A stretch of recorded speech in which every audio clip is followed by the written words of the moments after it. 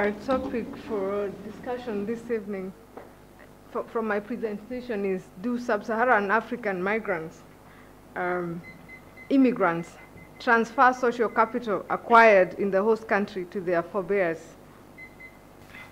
Social capital transfers of sub-Saharan African migrants residing within the sub-Saharan African region are usually given less attention compared to financial and human capital transfers from especially outside the continent.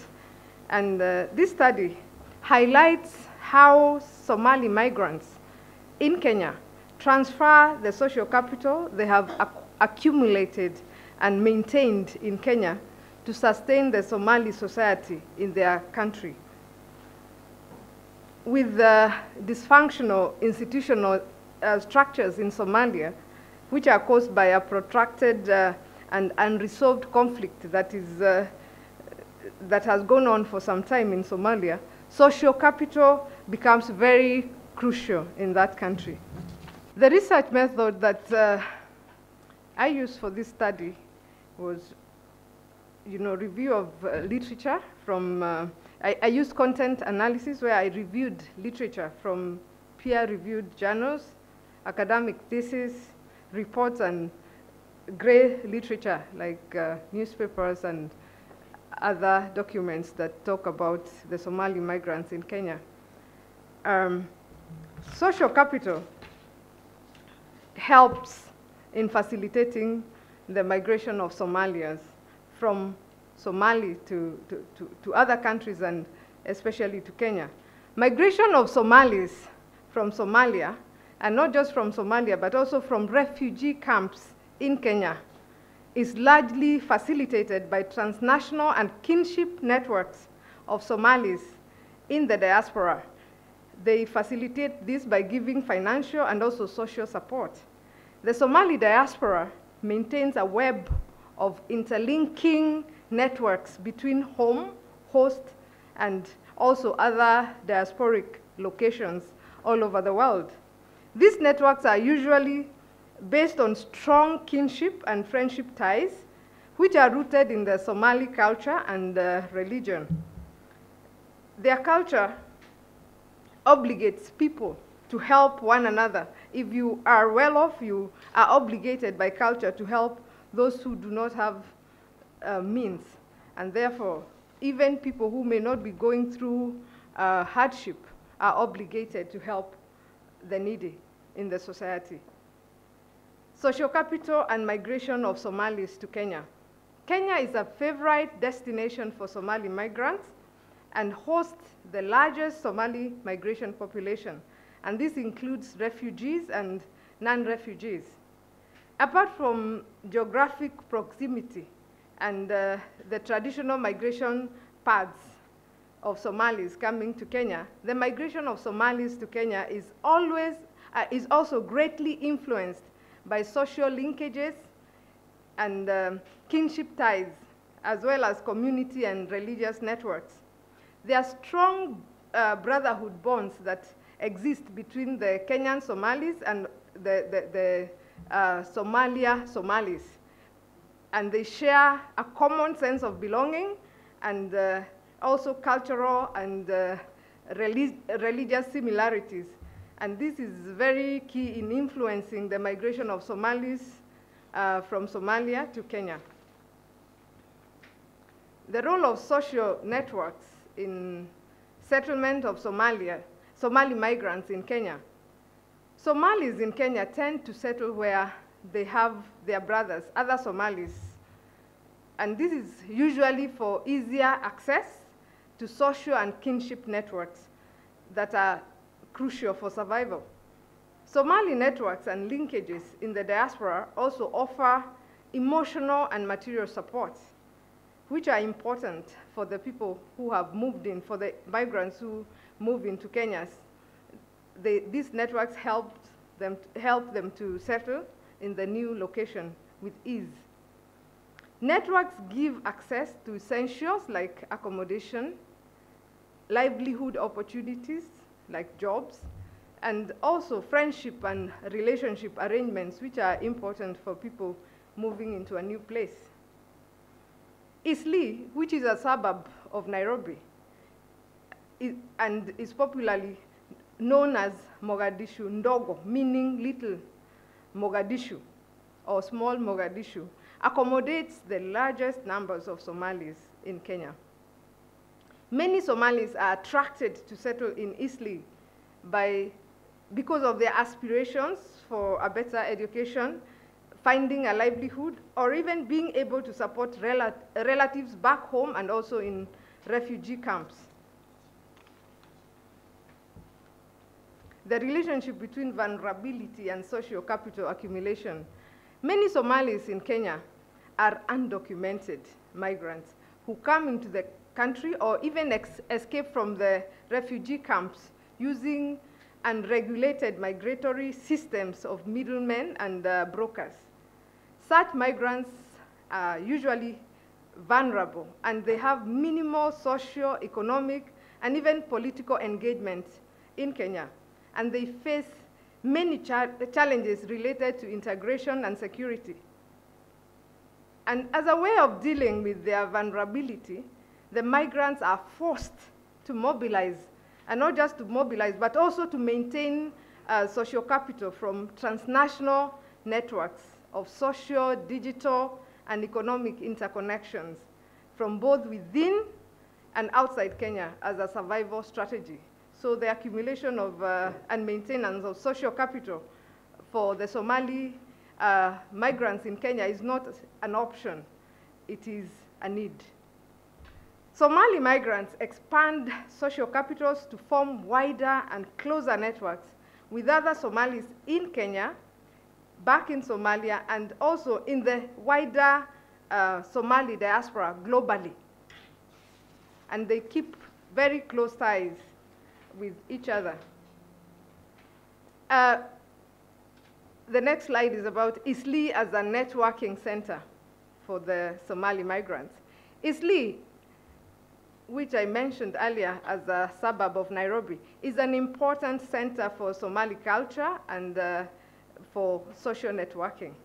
It acts as a transnational economic center and is the hub for Somalis in terms of income-generating activities in Kenya. Eastleigh links the Somali community in Kenya to the worldwide Somali diaspora and other global networks of trade. The suburb offers an opportunity for the Somali community to have trade interlinkages and connections with the world's most significant trade hubs like Dubai, Bangkok, Hong Kong, and Guangzhou. The transfer of social capital back to Somalia.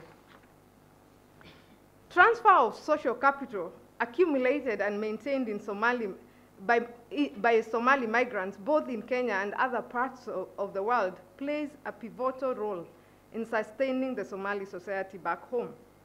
Social capital and networks acquired abroad play an important role in enhancing the participation of the Somali diaspora in socio-economic and political activities in their home country. Rapid technological evolution, which is crucial for transnational networks, has helped the Somali diaspora to cultivate and maintain critical lifelines. The absence of state interference has contributed to the rapid technological evolution all over Somalia. The transfer of social capital back to Somalia is continued in this next slide. Somali migrants mobilize social capital in their host country and then transfer it to their country of origin, boosting financial and human capital transfers in the process. The financial and human capital transfers that are boosted by social capital include remittances, investing in business, service provision and community development, lobbying and advocacy, political participation, skills and knowledge transfer through return migration. Let's look at how social capital facilitates the transfer of remittances. Remittances sent by the Somali diaspora are a lifeblood of the Somali economy and constitute the greatest share of diaspora's contribution to the sustenance of Somali society and reconstruction of Somalia. In conflict-ridden Somalia, sending of remittances would have been very difficult without a well-known informal financial system that is called Hawalad. Hawalad is comprised of a network of individuals and organizations, both in the diaspora and Somalia, that use informal methods to transfer money from the diaspora to Somalia. Societal networks and cultural norms are the building blocks of this money transfer system. And Hawalad system is based on trust and solidarity, cultivated through cultural and ethnic networks of people who are not necessarily affiliated to each other, but who are from that community of Somalis. The relationship between how social capital facilitates investing in business in Somalia. In the absence of a stable government, the Somali diaspora rely on social networking as an important factor for building trust in business endeavors. Access to social, professional, and transnational networks makes it possible for the Somali diaspora to run commercial enterprises in their home country with ease. Kenya is an important business center for Somalis in the region, and it offers important networks that are useful for establishing businesses in Somalia. Even Somalis who are not based in Kenya, they use those networks to invest back home. ISLI Business Community, which is an association of local entrepreneurs in ISLI, is an important business network for Somali business people who may want to start a business in Somalia.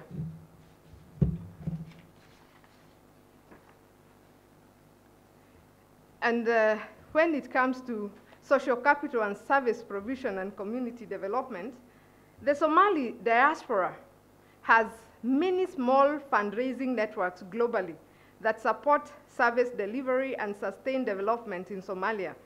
In the absence of public sector services, social and transnational networks of Somali diaspora come in handy to offer much needed basic services like healthcare, education, water, and infrastructure. Diaspora associations also use their transnational networks home and abroad to link up with communities in Somalia and to fund community-specific projects. How social capital facilitates lobbying and advocacy.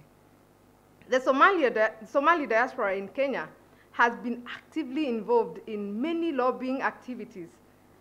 For example, they prevailed upon the transitional federal government in Somalia to retain the Somalia ambassador to Kenya, Mohammed Ali Nur. And the Somali diaspora in Kenya, they're involved in many peace conferences held in Kenya to discuss the peace of Somalia. And these diaspora networks are also involved in many advocacy initiatives when based in Kenya. And there are numerous Somali civil society groups that are based in Kenya. And there are various examples that can be mentioned. For example, the Youth United for Social Mobilization. Let's look at the social capital and political involvement as we go to finishing with this. The Somali diaspora in Kenya have substantial influence on Somali's political direction. In April 2000, for instance, the Somali community in Kenya stood in solidarity with the Puntland government when it withdrew support for Djibouti conference, complaining of exclusion, suppression, and marginalization. Kenya is home to Somali political elites who have great influence in the governance of Somalia. And in the past, Somali politicians have used Nairobi for their political activities. And there are so many Somali political parties that have branches in Nairobi. And social capital is also important in skills and knowledge transfer through return migration. And you find that the Somali diaspora are motivated to return home to transfer skills and knowledge acquired abroad. But this is not possible without their social networks in their host countries. The return migration of Somali diaspora is usually facilitated by their networks of family and their family and professional networks back in their host country. And this enables them to go and come back, and with the confidence that if the trouble comes, they can be helped to go, they can be evacuated back to their host countries. They feel more confident to travel back home, and even though initially they may go thinking they can stay for some time, they feel confident that if anything happens, they can use their networks to go back to their country of destination. And in conclusion, I would like to say that migrant social capital transfers to their country of origin are as important as financial and human capital transfers. And in politically unstable situations, like the case of Somalia, migrants have to mobilize social capital to be able to send money or transfer human capital to their home country. And in the case of Somalia, kinship and community ties and networks have been a lifeline for the Somali people in the face of a prolonged and continuing conflict situation in Somalia that has led to mass migration and destruction of institutions and infrastructure in that country. And therefore, social capital needs as much attention as the attention we give to financial and human capital transfers. Thank you.